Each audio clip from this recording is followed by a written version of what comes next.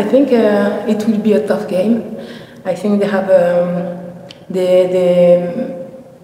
they build a team with a lot of players who have good individualities, but they can play together, and yeah, they play collective, and I think we'll have to be very compact in defense to push them to find other solutions than the first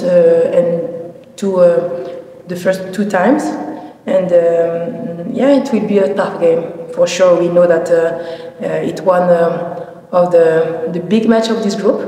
Yeah, they are in the good shape, I think, and we are very excited to play this match.